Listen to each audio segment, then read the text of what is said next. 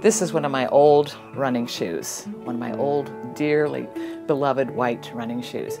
I've logged a lot of good miles in these shoes. One day I broke a shoelace and had to go to the store and replace the shoelace. Suddenly, something startling happened when I put the new shoelace in. It looked like this. Notice. All of a sudden, it came into my awareness that I didn't have white running shoes. I had very dingy running shoes that I could no longer call white. The whiteness of the shoelace called attention to the dinginess of the shoes. And you know, the white shoelace has no power to transform the dinginess and become white again. All it can do is call attention to the way that this falls short of the standard of whiteness. Now, believe it or not, I think of this when I think of teaching the book of Romans, especially Romans 7, because Paul has some interesting things to say about the law in relation to believers.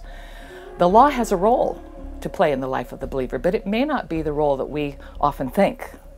We think sometimes that the law means I just have to try harder to measure up. And if we don't measure up, we just try harder, crank it up, try harder, try harder. Paul says that's the opposite way to go about things. When we try to do that, the law has a way of arousing the opposite response in us. There's part of us that says, this is right. I should align with God's will, God's will expressed in law. The other part says, there's a little rebel streak in me that says, Now, why is it that when we see a sign that says, wet paint do not touch, all of a sudden we have an overpowering urge to go and touch the wall to make sure that that's true? We weren't thinking of the wall at all until something said, do not. And the do not summoned up the rebel in us that said, oh yeah, I will. That's what the law does. It gives an opportunity for sin within us to rise up and challenge that. Paul says this has become a real problem for him. There's a battle going on inside. That which I want to do, I find myself not able to do. And that which I say I'm not going to do, I end up doing. What is it? He's talking from the vantage point of a believer. He says, gosh, what is going to get me out of this futile treadmill?